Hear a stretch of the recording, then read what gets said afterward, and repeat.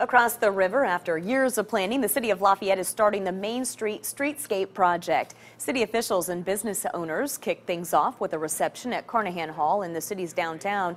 This was a chance for the public to get a clear picture of what is planned. The multi-phase project includes replacing sidewalks on both sides of Main Street through downtown, along with new lighting, trees, and public art. Mayor Tony Rosworski says tearing up the sidewalks in front of businesses may be a little disruptive, but he wants people to know shops will remain open during construction.